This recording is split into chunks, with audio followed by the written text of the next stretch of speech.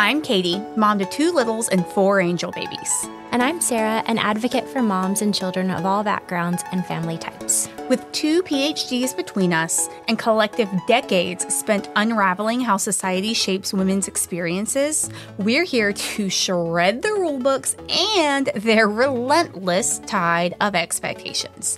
In this safe space, the complexities of motherhood find the candid, unfiltered voice. We're Undefining Motherhood, one conversation at a time. Last week, we talked about how gender roles in the home are evolving, but even with many men doing more domestic labor than in generations past, the mental load still falls most heavily on women. This is leading to major problems at home: unhappy marriages, higher divorce rates, and serious cases of mom burnout. So how can we do better? Enter New York Times bestselling author Eve Rodsky, whose Fair Play system is revolutionizing the division of labor within the home.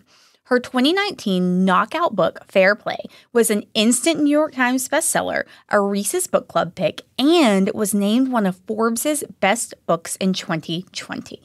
It made such an impact that it actually turned into a card deck, a documentary, and an institute that trains facilitators to support families rebalancing the load.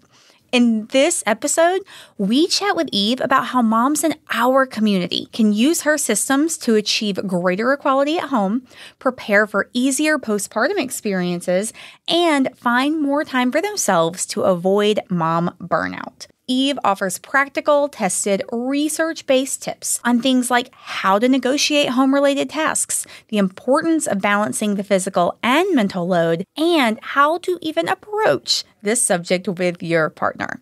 Her research comes from years documenting the experiences of families of all sexualities, socioeconomic backgrounds, and even different nationalities. If you're in a partnered relationship, the tidbits you'll take from this episode will change your life. Today, you'll get started learning to rebalance your to-do list and reclaim your time. And stay tuned for next week's episode when Eve joins us again to talk about what women can do when they actually have less stress and more time, finding a space to rediscover what makes us interesting, unique, and joyful.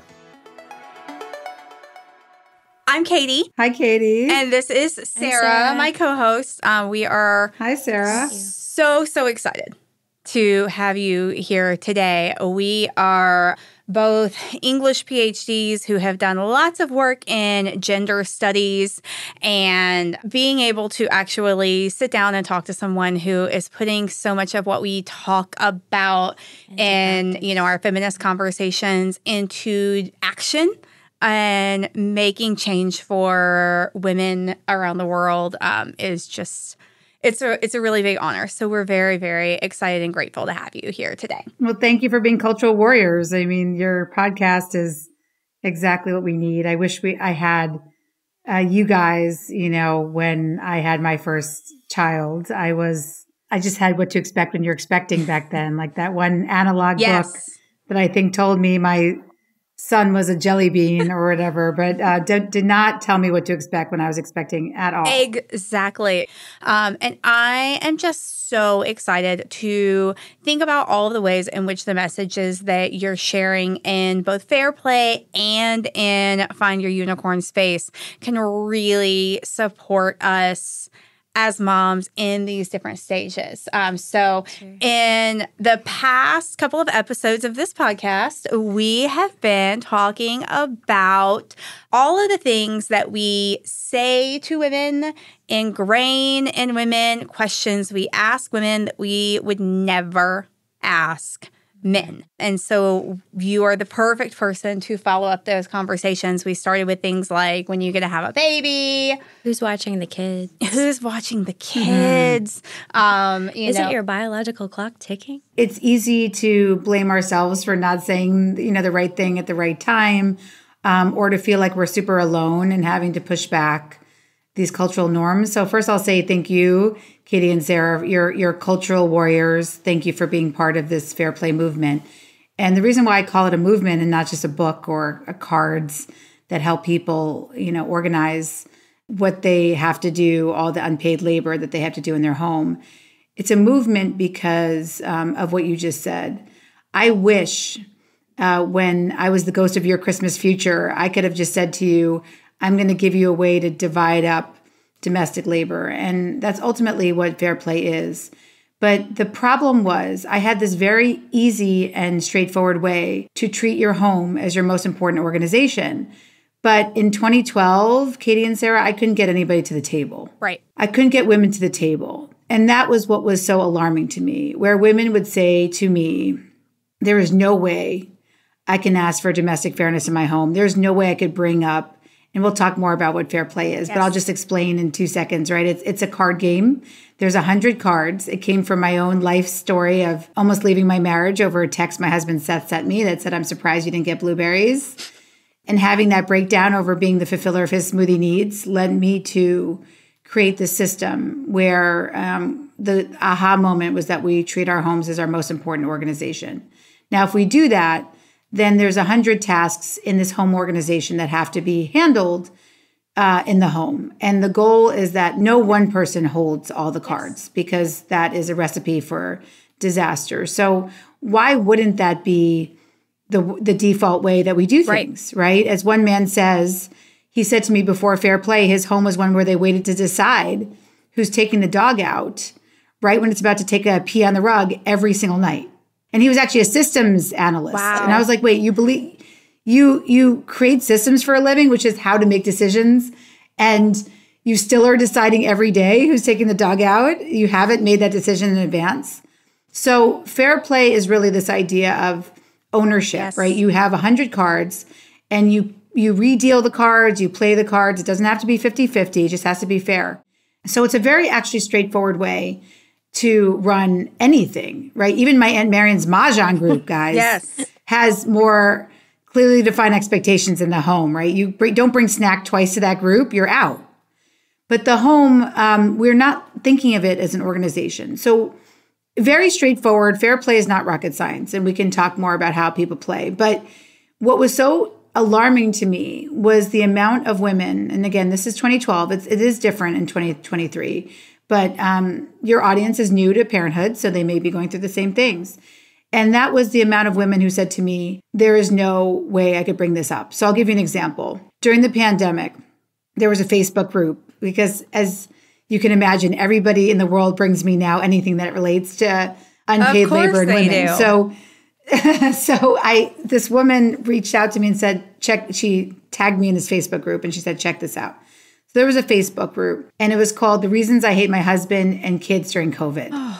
Right. So, I mean, I think she was tagging me because she was like, when did you join? Right. Because I'm like, absolutely. But so there's a 27,000 member group out of the UK called The Reasons I Hate My Husband and Kids During COVID. The reason why she tagged me, because there was one woman posted, if my husband dies during COVID, it won't be because of the disease. It'll be because of me. So my team reached out to this woman and we said, hey, this is on behalf of a researcher who deals with the home. What's your division of labor like in your home? What made you write this post? How do you communicate with your partner? So she writes back kindly, oh, I don't communicate about domestic life with my partner. This is my safe space. Oh.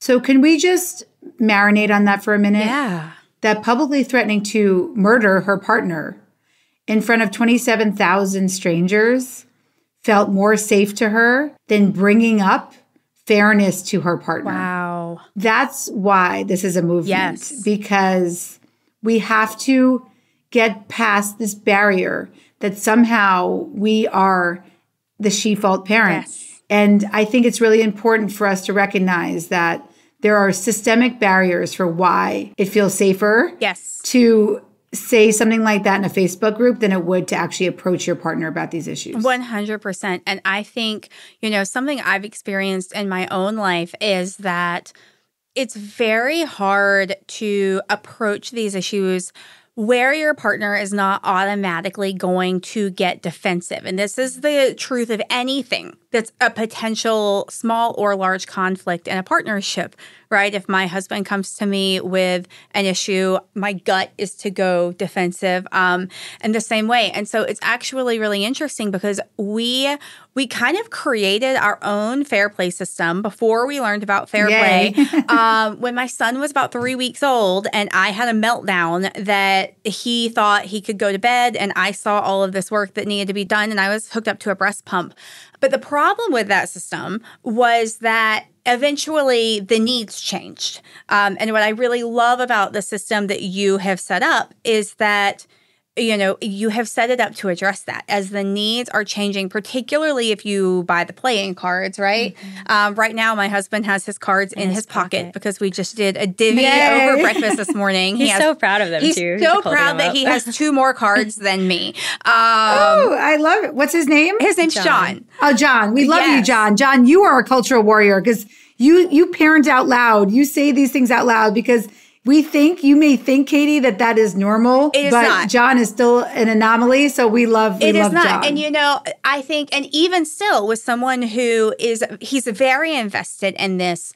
He actually told me I needed to find my unicorn space because I think that's going to be a really important conversation for us to talk about for this audience as well in a little bit. Yes. And I needed to finish it. And I have just been really struggling with my load at work recently.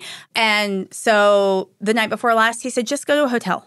Just go to a hotel, check in, spend the night, order room service, read your book, get ready for your interview. We love John. This is an incredibly supportive partner. But I will tell you, I bought Fair Play, the card deck, and the book 3 years ago. And we only have recently begun actively implementing it. Now, we have clearly been talking about shared labor, domestic labor, mental load, and making those kinds of adjustments in our home for years. But we have only recently gotten to a point where it felt like, okay, we can talk about this where no one's being accused of anything. We can get to what you talk about as being, the high cognition and the low emotion. And now we can sit down and focus on this. And so I'm curious, for people, because when we read the book, when we watch the documentary, and the documentary is something I highly recommend for everyone, because what you'll find is all of these, one, it's representations of all types of partnerships, not just heterosexual couples. And also you'll find that even in those, heterosexual cisgender couples, the dads are always coming out saying in the end, our life is so much better. Seth, your husband, says in the end, our life is so much better. And I think more people need to see that. But it also kind of begs the question, when we're watching that, what we see is a lot of people on the brink. When you started the system, when you were at your breaking point, in that particular realm, I've never been at my breaking point. So if you want to implement this sort of thing, but it's not just like last straw, do this or the highway, how do you bring that up in a way that is going to keep people off of that defensive, find those moments of low emotion and high cognition? How do you set your partner up for that conversation? Well, it's so beautiful you said that, Katie, because that's pretty much the data of what we find, that it takes about 3 years. Oh, that's funny. Yeah, about 3 years from people to finding these concepts where we are, illuminating it for them to actually implementing the fair play system. And I'll tell you why that is. It's because the secret formula, and we know this because of the documentary, we were able to follow hundreds of couples. And now, we have tens of thousands, hundreds of thousands of people who play fair play in some way or another. But we were able to follow couples who had implemented fair play in 2019 when the book came out, right before the pandemic, and people who hadn't. We got to compare their angst. And as you can imagine, the people who had implemented fair play before the pandemic were doing a lot better. And that is in terms of 2 markers we asked them about: perceived fairness in the home. So they were perceiving fairness even through the pandemic, which a lot of people weren't, aka that Facebook group. And they were also, they said that their stress level was manageable. So those are 2 really important markers I think of what fair play does for people because it's a tool. Yes. It's a tool. The card game, the book, the documentary, however you enter the conversation, it's a tool for you to use at your will. But the reason why it takes 3 years, or, sometimes it takes less, but that's often it takes less only when those two partners are ready to implement systems. Yes. For most people, they had never heard this before. So they need 3 things. And the secret formula is boundaries, systems, and communication.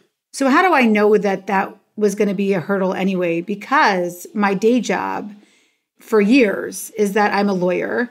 I work for families that look like the HBO show Succession. You've heard me say that. You should all feel bad for me. They are very difficult clients. I actually had a dream last night about a client where I was like locked in a room with his family. It's so weird. So still a lot of stress from those clients. But what I do for those families is I create grace and humor and generosity around really complex organizational decisions. So once I did that for these families, I figured I could do it for my own family. And that's how Fair Play was born. But the thing is that when you think about a holistic, thriving organization, systems is just one piece. So when I started to think about what I was going to do for my own home, which was either eat, pray, love this shit away from my husband and go to 50-50 custody, that was one option, or become my own client and create Fair Play, which is what I ultimately ended up doing. And yes, I'm still married to my husband, Seth. But the first thing I did was I said, if I'm going to treat the home as an organization and try to develop a system that's going to work for us, there are 3 things that I tell my clients that need to be there that are non-negotiables for a healthy organization. And those are boundaries, systems, and communication. So the reason why it takes so long, the 3-year arc, and again, for those listeners who've never heard these concepts before, thank you. We didn't give you a trigger warning. These are very complex and hard topics because we're talking many things. And B, it's okay. This is your 101. Exactly. Keep learning. You could read the book. You could watch the documentary. You can see you can just even, if you don't want to do that, you can go on TikTok and just search for Fair Play. You'll see 1 million creators who've made the system their own. You can listen to this podcast. Stick with Undefining Motherhood. They'll be talking about this hopefully for years. This episode is sponsored by Genate by Snip Therapeutics, providing genetics-powered nutrition tailored for every stage of the fertility, pregnancy, and postpartum journeys. Imagine a world where mothers have more control over their health and their baby's development, where maternal health isn't just a hashtag, it's something that really matters. This is the dream Genate is turning into a reality. Through personalized nutrition insights, Genate helped me learn exactly how my body processes and struggles to process different essential vitamins and nutrients. Their focus is on the nutrients that are most essential for babies' cognitive development, making them a dream for moms who are trying to conceive, pregnant, or nursing. And they didn't stop there. They gave me personalized recommendations for how to adjust my daily intakes, and their new prenatal vitamin adjusts to the needs they see most often in moms. Their approach isn't just about supplements or tests. It's about understanding and nurturing our unique bodies during some of life's most crucial phases. Genate gives me hope for a future where every mother can feel empowered and supported in her healthcare. Check them out at undefiningmotherhood.com/Genate and use code undefiningmotherhood10 for 10% off. You brought up with COVID something that, Sarah and I had said we really wanted to ask you about. COVID broke a lot of our systems, right? And you talk about that in the documentary, how you're hearing people doing better during COVID who had already implemented Fair Play, but also you still had to make adjustments and readjust. And what I love about your system is how it allows that readjustment. Because what you need when you have a 3-week-old and what you need when you have a 3-year-old and a 13-year-old are all completely different. And the cards, for the most part, really help you navigate all of that and kind of re-exchange, which I think is amazing. But I'm especially curious for our expecting moms, and I'm going to pull out because we pulled a statistic here. Actually, you know what? I never wrote that statistic down. So I'm going to just find it here. It's on page 54 of Fair Play for anyone who has a paperback copy. What it talks about is how you say, I'm just going to read to you if you'll humor me for that. According to one study, after bringing home baby, men increase their total workload by about 40 minutes a day, whereas women pick up more than 2 hours of additional childcare work per day on top of their regular housework and paid work. These hours add up to an additional 2.6 weeks of 24-hour days over the course of a year. So if you are going through the Fair Play card deck, if you are reading the Fair Play system and you're expecting, you're putting yourself in a really good place. You get to get rid of like 40 of the cards that are about kids that you're going to get to divvy up later. And some of them aren't going to be important when they're babies because they're about homework and friendships. And so you can kind of build your way into it.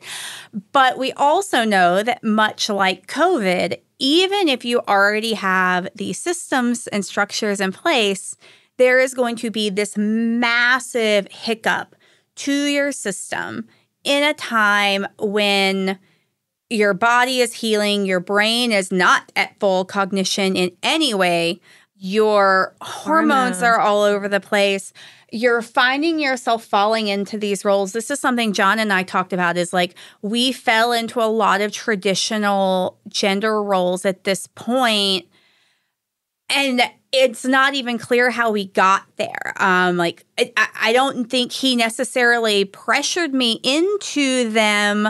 I think it's more that I have internalized these messages my entire life. And so I thought it's my job to do this. It's my job to do that. But then that sets a precedent that we have to actively decide to break. So for these families who are listening to this and they're like, okay, you're telling me the domestic labor is going to get way harder when a kid comes, and you're telling me the gender gap is going to get worse. What do we do with that? How do we prepare? How do we take ideas from something like Fair Play and then be prepared to not only implement ahead of time if we can, but to make that shift once that baby's born, because so much does change at that point? Such a great question. I think I asked Seth this question, like what would have been the most helpful concept of Fair Play to know before we had kids? For women who are married to men, I want you to understand that it's not your fault. On average, men do 5 to 15 hours a week less after kids come along. Whereas the Fair Play, as Katie just said, the Fair Play deck, there's 100 cards. There's 60 in play if you do not have children to run an organization, a home organization between two partners. You add 40 additional cards, 40. When you bring a child into the world. And that doesn't mean you're playing with all cards at all times, as Katie and Sarah were talking about, but it is very important to understand that the workload almost doubles. And so it's not your fault, right? Of course, it's going to create a massive amount of conflict when all of a sudden all this work is dumped on your plate. And the expectations are for men, quote, this is what I heard all the time, there's not much for me to do in the first 6 months because my wife's going to breastfeed. When there are about 60 cards you could hold, from thank you notes to meal prep to the dishes to bottle washing and estate planning and life insurance, middle of the night comfort for your partner and the child, just on and on and on. So I think that the expectations is where we get hung up. So what did I ask? I asked Seth, I said, what would have been the best, if I'm the ghost of your Christmas future out there to your listeners, what would be the most helpful thing to learn? And I think it's what Seth said, it's CPE. Mm-hmm. So let's just talk about what CPE is, conception, planning, execution. So it's a term that Fair Play is based on. So I'll give you just some context. When I started to write on my whiteboard that I wanted to stay in my marriage, but I needed things to change, the first thing I wrote was the home as an organization. And then I wrote boundary systems communication because I knew that that's what the home needed. So, of course, you know me a little bit now. You can imagine what I started with. I started with systems because that's the easiest. And I'm a lawyer, and lawyers believe that laws and systems are what change the world. Because if you want someone to stop at a stop sign, what do? You pass a law to make them stop at that stop sign, right? So we are the ultimate behavior designers of society. So I started with systems. And then what from there was really frustrating was I couldn't get data over who was doing what in the home because men overreport what they do and women significantly underreport. So when I would start to ask people, once I had my amazing shit I do spreadsheet, which turned into the Fair Play cards, who does what? I would say, who's in charge of dishes? Well, we both do that. Who handles groceries? We both do that. Who's dealing with meals? Oh, we both grab meals. Who does laundry? Oh, we're both doing that. So it was just very, very hard to get at the data I needed. So then I started to ask a question that changed my life. And this is where we get to the CPE concept. I asked instead of who does what. I asked, how does mustard get in your refrigerator? And why that became so powerful was I was able to ask it now, 16, 17 countries that translated Fair Play and more. And women married to men, regardless of whether it was Sweden or Norway or mainland China, it was the fucking same answer to the point where it was creepy. Sociologists call it saturation point, where I can predict people's marriages based on this one question. Women were the ones noticing that their second son, Johnny, used yellow mustard with his protein, otherwise he choked, he wouldn't eat it. That is, in the business world, what we call conception. You notice things. You get paid big bucks for noticing things. Then I heard from women that they were the ones monitoring the mustard for when it ran low and getting stakeholder buy-in from their families for what they needed on the grocery list. I mean, they didn't call it stakeholder buy-in, but I was listening for these organizational management terms. That is what we call planning. And then men were telling me, yes, they're involved in grocery shopping because they go to the store, but they're bringing spicy Dijon home every freaking time, right? And we asked for yellow mustard. And so then women would say to me, well, I'm not going to trust him with my living will, Eve. The dude can't even bring home the right type of mustard. That's fair. So what we're doing is we're losing accountability and trust, the two most important things we need in an organization. Because of a breakup of conception and planning, yes. What's in my head and my noticing and my planning is in my head. And I'm breaking up that task to hand my partner the execution of that task. Yes. It does not work in the workplace. It definitely doesn't work in the home. So when Seth understood that to hold a task, he had to be responsible for the conception, noticing what sports our kids wanted to play and asking around about what sports their friends were playing, and planning, getting on an 85-person text chain to see how my kids were going to get to practice for when they were playing Little League or soccer or now basketball. He was going to be ordering equipment on Amazon or wherever, borrowing it and returning it when it didn't fit. He was going to be logging on to a school forum portal from 1980 to upload a birth certificate before you play the first day, showing up to that Little League field with water and sunscreen, appropriate protective gear. That is the ownership of extracurricular sports. The ownership of groceries is not saying, what do I make for dinner or what do I get from the store? You hand me a list. Once he understood that, our entire lives changed. And that is the biggest concept. I wish that people who do not have children understand how helpful that will be when you have them and your workload exponentially increases. That when you can move from a helper mindset of a breakup of CP and E to an ownership mindset where one person for either one day, 1 year, for a lifetime holds the CPE. Like, for example, I will hold the CPE for a lifetime of gifts because I love buying gifts and I will buy them for everybody, including myself. But the ownership of dinner, of the CPE of dinner, that switches every single night. And there's a minimum standard of care in our family, which was my fault. I never had green on the plate except for Lucky Charms marshmallows that were green. Talking about that. So Seth said, I need a vegetable on my nights, so you need a vegetable on your nights. That is a CPE ownership mindset that switches every night.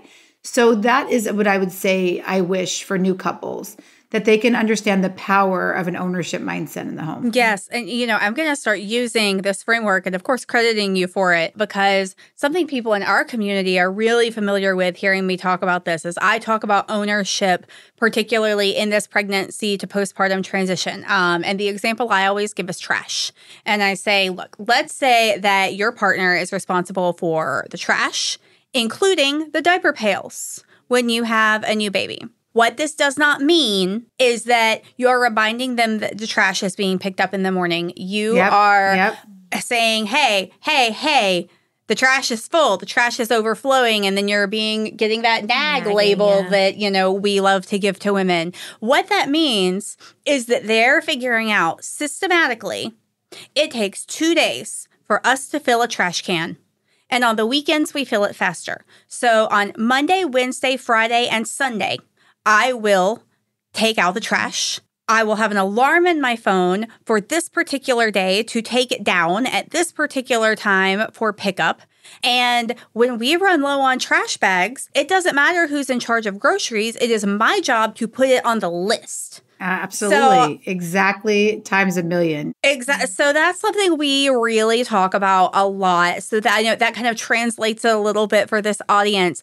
But I'm also really curious. And I want to say, I do want to say one thing about that. If you go on to fairplaylife.com and you click on the submenu called cards, you can click on any card and see what that CPE is. So I'll give you an example. So garbage is just what you said. When you click on garbage, it says you have selected a daily grind card. Congratulations. On any day, there are 30s of these time-sucking jobs that must be done regularly, repetitive, and many specific time. So here's what it says about garbage. Really, how much trash can a family create? It's staggering. To CPE this card, at minimum, you take out the trash before the garbage truck turns the corner on your block. Whoever holds this card is responsible for anticipating when trash bags are running low. And a word to the wise, don't dare sit back on the couch until you put a new bag back in the trash can. So conception and planning, all non-apartment dwellers, applying to the city municipality for garbage bins, taking note of garbage day. Execution, planning and replacing bag in home trash can, removing full bags, placing full garbage bags in trash chute and outdoor bins, possibly labeling bins, using small trash cans and dumping those small trash cans into the larger bin, dealing with diaper pails, taking bins back out and in, driving to town dump, placing garbage in the alley, checking bins for overflow trash, and keeping the bins clean. The minimum standard of care is trash out of your home before it overflows, and if applicable, did the cans go out before trash day? So it's really not that difficult, but it requires that much work and execution and conception and planning just to deal with one card of the hundreds. So, I love that. I had no idea you had that tool on your site. Yes. Go to the tool and then you can play with it because it's actually pretty funny. We've decided to gamify trash. So Alexa goes off every Wednesday night because our trash comes on Thursdays. And whoever hears the alarm, if you're closest to the trash can, you have to take it out. Oh, I love that. Yes, I love that. I love that. That's so good. Too. Yeah. That's awesome. So, but this conversation we're having leads me to something you and I were talking about earlier about this dynamic that we're talking about where you have the baby and then all of a sudden everything becomes, the mom's role becomes so much more and we need to divvy that up. What happens in same-sex households? How does that look different? Yeah. Well, I can't speak for the entire queer community, but one thing that I also appreciated about watching the documentary and reading your books, Eve, is your commitment to diversity, equity, and inclusion. And even Fair Play's commitment to the National Domestic Workers Association. Mm-hmm. And what you guys are talking about, this is a little bit tangential, but you don't just say outsource everything, right? Like we're not putting everything onto the bodies of particularly Black and brown women. Right. We're sharing the load in the home instead of bringing other people in or throwing money at a problem, right? Which I think is really important.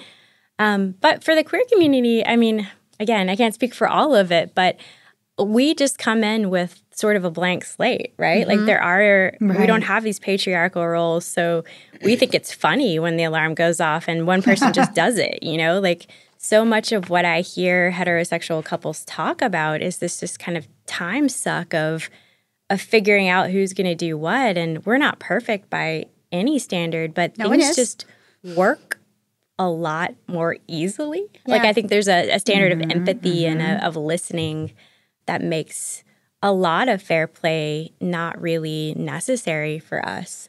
And in the documentary, too, when you were interviewing the queer couples, I could tell they were kind of struggling to come up with something to say.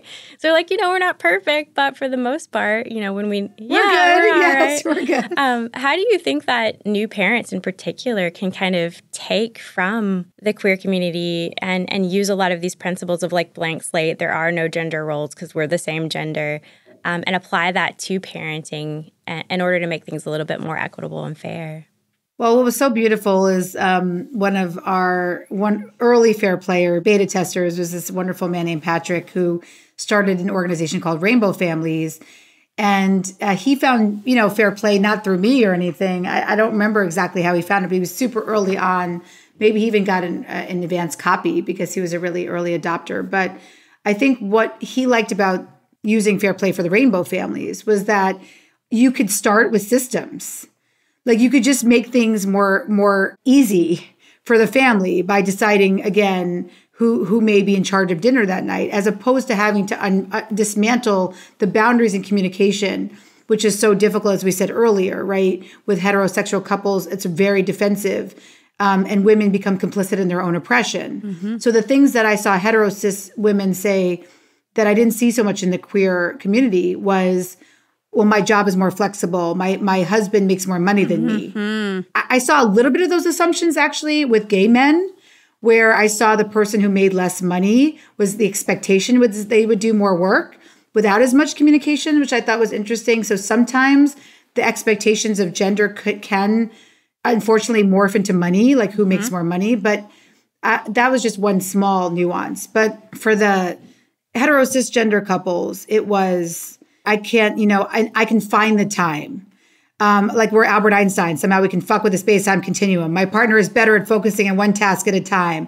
Things like in the time it takes me to tell him what to do, I should just do it myself. Mm-hmm. I'm a better multitasker. Somehow my brain as a woman is wired differently for wiping asses and doing dishes, right? These very complicit in your own oppression ideals that actually I did not find in the queer community. I will say for women married to women, the funny thing that I write about in Fair Play was I did see a organizational breakdown, but the breakdown was more a double up. Right. Yeah. So in the hetero cisgender, I saw more of a, I'll help you if you ask. Yes. In the, especially lesbian women or the couples in my early data from 2012 to 2016, the double ups were just making me laugh. I was like, what is this? Because you're expected to do everything, women, you all have to do everything. There was somehow we have to move through this world together, which was really beautiful. But it also manifested in organizational inefficiencies I wasn't happy with. Yeah, it really does. Both women showing up for everything, or for the child, they're both on campus doing the volunteer sandwich making. I'm I promise you don't have to always be together at the playground. Right. You can have unicorn space. Unicorn space, a mythical idea that is actively changing my life every single day. And no, I am not exaggerating. Tune in next week as we talk to Eve about this concept that's changing the lives of women everywhere.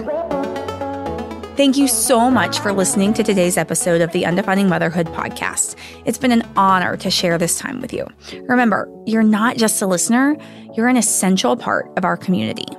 If today's conversation resonated with you, I have 3 simple requests for how you can help us grow. First, subscribe wherever you listened so you don't miss an episode. Second, we'd love it if you could leave us a review wherever you're listening to this podcast, as that's one of the most important ways we can grow and share our message and community. And finally, we'd love to hear from you. Jump over to Instagram and find us at Undefining Motherhood, where you'll see a post about this week's episode where we can continue the conversation. Thank you for being a part of the Undefining Motherhood community, where together, we're making change. Until next time, take care of yourself and each other.